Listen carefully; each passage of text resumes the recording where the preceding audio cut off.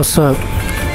As you guys probably saw, yeah, I fell asleep and I've been struggling. I got here like for at least an hour. I'm not sure what was the time, but I got here for a while. But only I read probably like 1.5 page. Yeah, actually 2.5 pages. Really slowly, but yeah, Life of Pi. I got this book a really long time ago. I don't think it's even a new book. I don't remember when it was, how did I get this book.